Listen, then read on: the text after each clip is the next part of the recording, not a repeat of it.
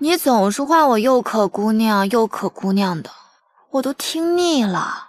你直接唤我又可。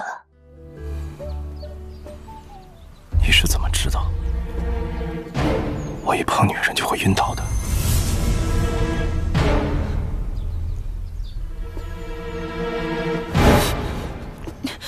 告诉我，你是怎么知道的？好了好了，这不是很简单吗？我早就听闻你不近女色，你府里连一个婢女都没有，而且绿萝和乔双双曾经碰到过你，碰到你的那一瞬间，你唰一下就倒地了。搁正常人谁会这样？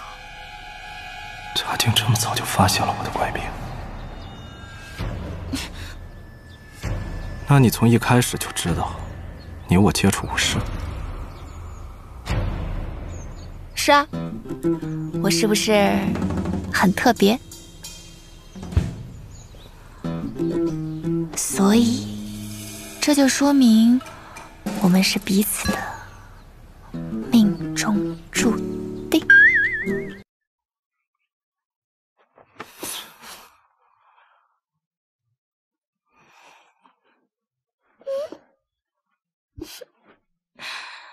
许泽宇，你就答应我吧。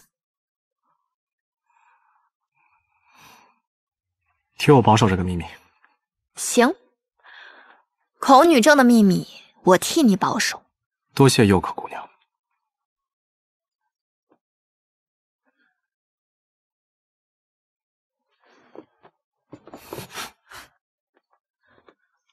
既然我帮了你这么大忙，你是不是也应该答应我一个小小的要求？你说。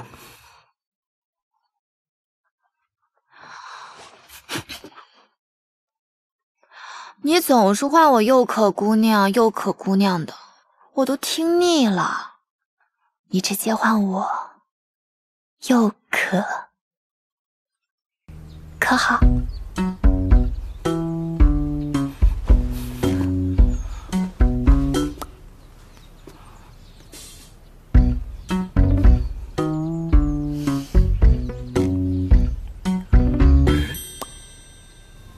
佑可。